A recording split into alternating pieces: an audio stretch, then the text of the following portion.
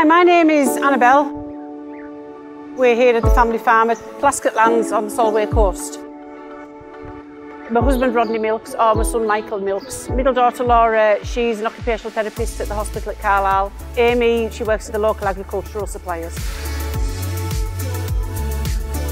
Michael expressed an interest in wanting to carry on milking, so Michael is the future of the business and we had to go for it. We had to change.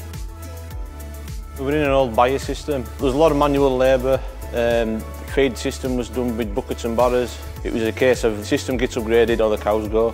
Dairymaster won out in the end. It was the way things were dealt with right from start to finish. They were interested in the cows. That seemed to be the #1 priority about the cows, and to us that meant a lot. We think a lot about our cows, but to have a company think a lot about our cows as well, it meant a lot.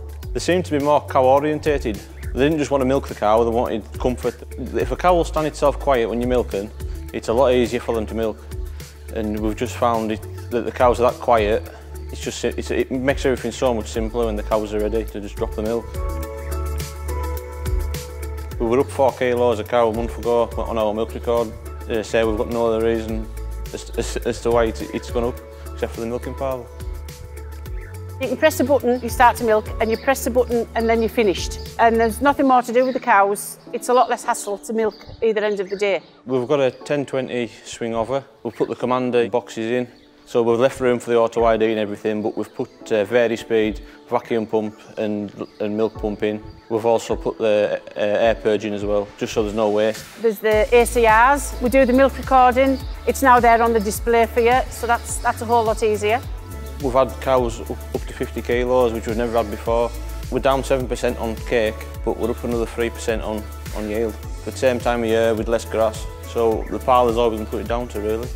And yeah, the line is nice and soft for them, and the cows are milking out easily and quite enough doing it. We had no problems with mastitis. We've had no problems with them not dropping the milk. And the first night we milked, we didn't have a milker kicked off. So yeah, I think they're happy. It's so easy just to swing around and put the claw in. There's no weight on your hand. Once the cow's in, they're securely held. It's just perfectly built. There's a nice amount of room, they're comfortable enough, but they can't go anywhere. By the time Dad's finished feeding his calves, I'm finished milking and I'm washing. It's made things so much easier. I couldn't have asked for any better system than what we've put in here. It's worked out fantastic for us. From that first initial meeting until the day we started milking, it was 1 day short of 12 months. We haven't looked back. Go for it.